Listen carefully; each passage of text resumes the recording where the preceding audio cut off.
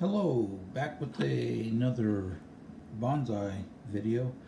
So in this shot I have two of my smaller creations.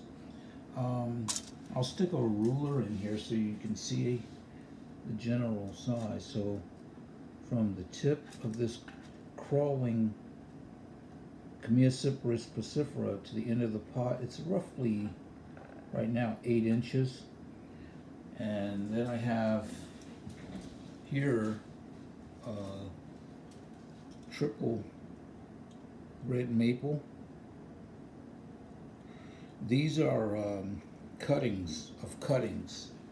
So I've been trying to create something that I haven't seen on the bonsai channels. I've watched a lot of bonsai channels and I wanted to create something I've never seen before. So one of the things I've been attempting to do is create fully grown trees with teeny tiny trunks. So this particular trunk, I'll set the tip of the ruler right there, and there it is. I'll bring it in, I'll pick it up and bring it in so you can see it. I have to clean it off. It gets this white powder. I haven't heard that it's dangerous for the plant. But there you can see there's the centimeters and the inches. It's upside down. I'll flip it over. So you can see just how small that trunk is on this. So when I first started trying this project here with this Chamaecyparis spicifera, I had about 100 cuttings and about 10 survived, and this one rooted. I have another cutting that's a larger version of this. It's in Cascade or Literati style, and this one I have it. So I'll set it on the table so you can get the gist of what I'm trying to get it. Actually, I'll just set it there on the turntable. As you can see, it's sort of cascading, but it's crawling. It'll be crawling across the table the bigger it gets.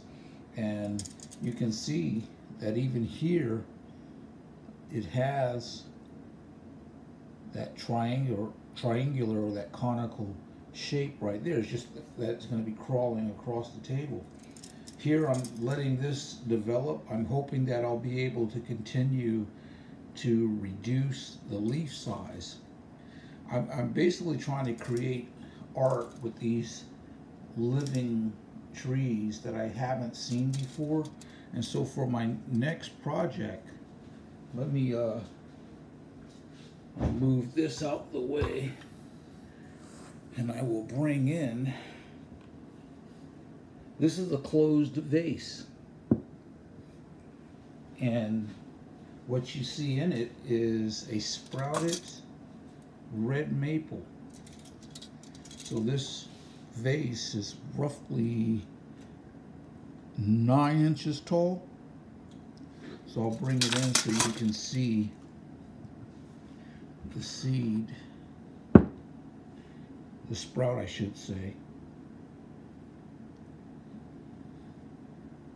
And it's doing really well. It's got great color. And so I've had tested this vase to make sure. I had planted a weed in it to see if it would grow, and it did. And so the vase isn't toxic. It leaks somewhat. It's closed on the bottom, you can see here. But I like the old look of it. I've had this vase for almost 8 years.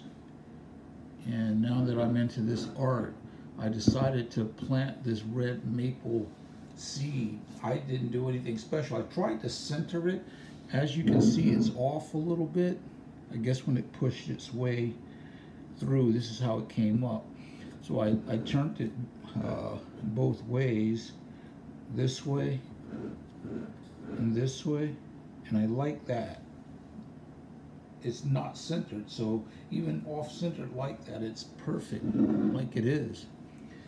So the next vase I'm going to be trying is this one. Let's see if I can get that in. I'm gonna grow a maple or just a regular maple. That's a red maple in the green vase. I'm gonna try to grow just a regular either silver maple or sycamore maple in that vase. I think the green color, we can even set, I'll turn this around to the back so it gets that color right next to it. So you can see how that plays against it. I think it'll look really nice. What I'm gonna do is put some rocks on the bottom, and then I'll put some bark on top of the rocks, and then I'll fill the rest up with a real quality soil, and then I'm going to put the seed in and let it fight its way out like I did with this one. That particular one in the green vase, the pale green vase, that's pretty much gravel, bark, and potting soil with some rocks in it, but it's mostly old wood, and it's healthy. I put a teeny bit of fertilizer in there. Outside of that, nothing special, and I'll see how hopefully both trees that I grow in these closed vases will do well. If I have to, I'll be able to get them out. I've had vases like this before, and I just crack them open if need be. They're not expensive vases.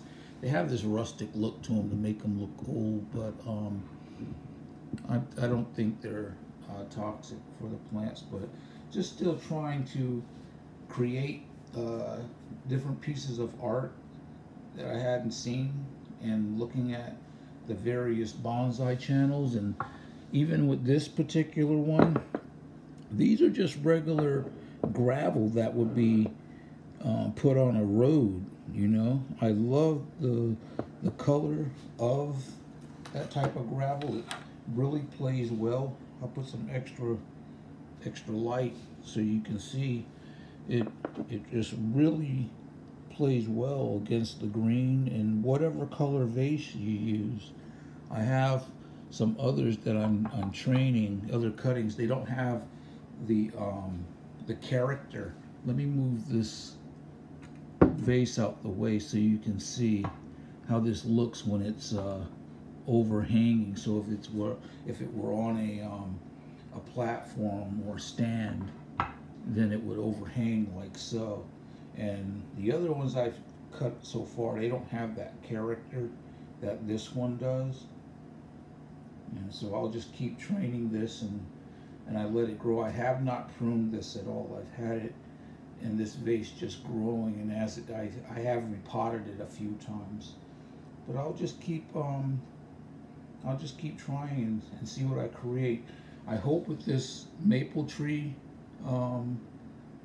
composition that these small cuttings will branch and I can reduce the size of these leaves. I've been working them. This isn't the second year of working them, and this particular leaf in the front here, let me turn it. That one, I'll point it out. This one here is a lot bigger than I like. I'm hoping that they all, let me bring this up so you can see here. If you look at this, I'll point it with the ruler. If you look at these here, this is about the size I want all of these leaves to be, really small. And I'm just gonna have to keep working it and stay patient, and hopefully as the years go by I'll be able to get that to reduce the way I want it to. That's pretty much it that I had for you. Just wanted to show you a few of the compositions that I'm working on, and hopefully those of you that have taken up this hobby are having some luck. Have a good evening.